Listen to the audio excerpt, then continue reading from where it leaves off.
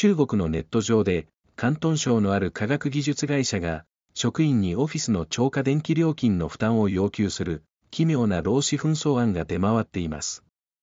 中国メディアの報道によると、陳長さんは2021年6月15日に、樹海市にある科学技術会社の研究開発部の責任者として働き始めました。半年後、陳さんは会社が労働報酬を満額支払わず、給与を差し引いたことを理由に、会社との労働関係の解除を求めました。陳さんが勤めていた会社は、エネルギーの浪費を減らし、資源を科学的かつ合理的に利用するという名目で、エネルギー節約管理制度という規定を定めています。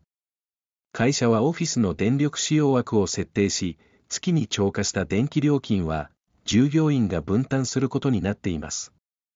その後、会社はこの規定に基づき、毎月、陳さんの給与から電気代や水道代、事務用品、医療消費品などを差し引いていました。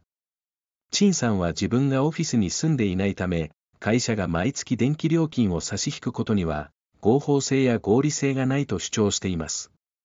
これに対して、多くのネットユーザーは、これほどおかしい会社は見たことがないとコメントしました。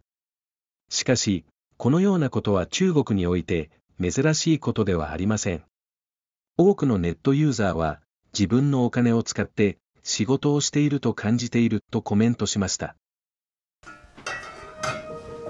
Hey, I told you enough of that. But look, this is different. It's Gan Jing World.